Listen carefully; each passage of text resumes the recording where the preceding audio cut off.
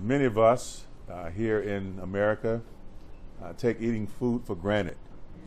How many times on Sundays have we wasted food and money and time trying to decide which restaurant are we going to?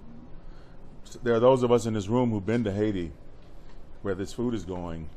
Those persons, many of those persons don't have this luxury.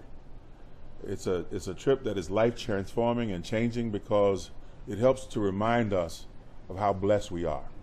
And sometimes being blessed equals being spoiled. Amen. And also spoiled makes you sometimes inconsiderate. Yep. And so thank you for not being any of those things, for devoting your time and efforts and money to make sure that our brothers and sisters, and for those of us who have African persuasion, they were brought here on boats and they landed where they landed. It could have been us. Could have been us. And so to whom much is given, much is required, and you've answered that call this morning, and so give yourself another hand. And finally, I want to recognize the efforts and memory of Reverend Dr. Norma Burris. Her commitment, not just with her lips, but with her hips and her pocketbook. And she left many dollars that are still being used to help in these kinds of efforts. That's the kind of life we all should live. We may not be able to leave money. We ought to leave a legacy that can help somebody once we're gone. Well, we're building on the tradition that has already been in place. The name Reverend Dr. Norma Burris has been mentioned several times. She was a school teacher, but she was also a licensed minister, even back in the day. I think that was done by Pastor Davies. And she was committed to foreign missions. She was a major part of the Lot Carey Foreign Mission Convention, and there she caught the bug, if you will, the enthusiasm to be a help to brothers and sisters of African persuasion, that if we want other people to be of help to people on the continent and in the diaspora, we have to also do our part as African American people. And so we are just blessed by her memory. It is a wonderful thing to hear it is 2022. She died some years ago, but her work continues. And several of us have been to Haiti and to other points in the world doing foreign mission work because of the efforts that she put forth and the monies that she left on record to continue that work. I made 2 mission trips to Haiti since I've been here, and it's life transformative because I wish I could have taken all of my own children and the whole church there, because it changes your life. Because things that you take for granted, clean water, things that you take for granted, balanced meals, are not so.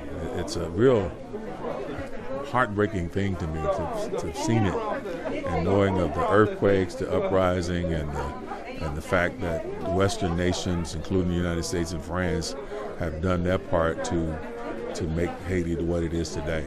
I mean, it's almost like a dog-eat-dog situation. Foreigners come in and they do their business and get what they need out of it, but they leave the people in the same way that they often came. And so the unrest there is because everybody is in survival mode. Everybody is just one meal away from being hungry, basically. And so there are a few people at the top, but then you get people at the top who want to stay at the top. They want to keep their families at the top.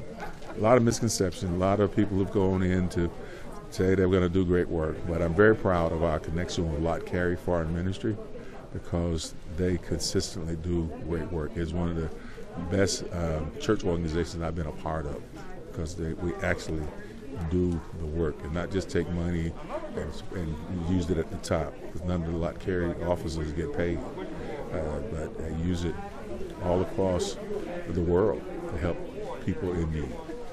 So 20,000 meals here today that you're going to... 20,000 meals, and we're already planning for the next one. And so there are people who want to partner with us, churches that are in our community, churches that are connected to Micah, who offered that they would be interested in doing something similar. So we're hopeful that 20,000 will multiply into 40,000 all the way up to 100,000, because it takes about $5,000 or so to buy the product that's here, and the shipping and all those things that are connected with it. But if other churches will get involved, and other persons involved, and there are other individuals. If there's somebody out there that says, look, you know what, I like what you're doing, I want to send you $100, and you can send it to Shiloh Baptist Church in care of the foreign mission, in care of the Haiti meals, if that's what you want it for, and we will make sure that every penny of that goes to this effort, because these people are in desperate need of a great meal and a life that can be changed and transformed with the ingredient that we're not putting in the bag that is more important perhaps than the food, and that's hope. And you're teaching everyone here, and especially the kids, right, a lesson. Yes. I'm very proud of that fact. We have Aaron Dobines, our youth minister, Aaron Dobines Jr. Come right in here, son. So we're proud to have youth involved, and his leadership is very much involved with that, along with others. Come on over here, son. This is my beloved son, whom I'm well pleased. Our youth minister. You got to be excited about this, just to teach the youth a lesson here. Oh yeah, I'm definitely excited. Always, the youth are our future. It's a cliche statement, but it's definitely true, And we just have to do what we have to do to make sure that they can be guided down the right path.